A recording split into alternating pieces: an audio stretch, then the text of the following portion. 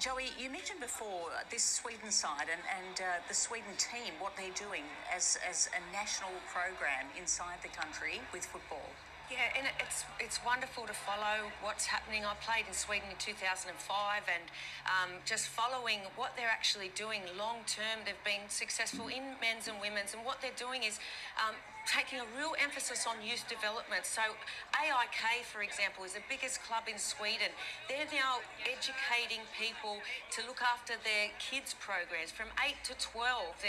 They're bringing in things like child's rights, looking at the UN Convention of the Rights, making sure that a child's well-being is looked after, which means things like early selections. They're not doing that anymore.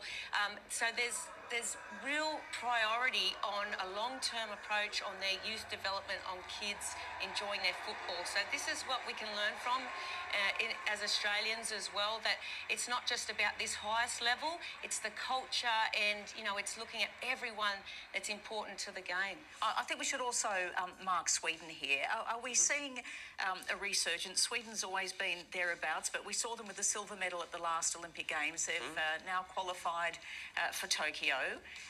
Is this a team that is building? Is this a strong team of the future that will start winning these bigger tournaments? Well, it's not just a strong team, it's a strong country. Like I said, I keep in touch with people from there, and they are so serious about the long-term success. And so once you start looking at long-term, they take everything so seriously. So that includes youth development, that includes children's football. We just love seeing Van Sanden in full sight, don't we? But yeah, look at the recovery of the...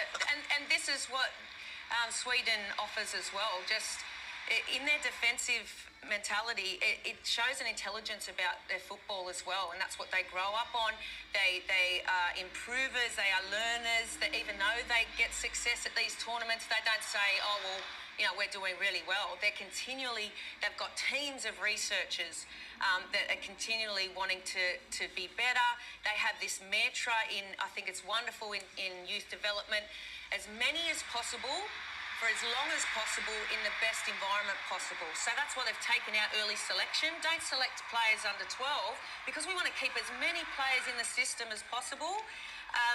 For as long as possible, again, that long-term approach of growing a love of the game, and then in the best environment possible. So they take seriously, you know, education. It's not just, oh, let's put on a session for these players. It's every adult there is being educated. They call it in pedagogical principles, you know, how do kids learn and how do players learn. So this is a powerhouse of evolution in football, Sweden. Even though you could say here it is somewhat a simple approach to how they play, very defensive, you know, just the basic principles of being so compact in defence, and with the ball, you know, they're not expected to have a lot of possession, but they're tactically, they're smart.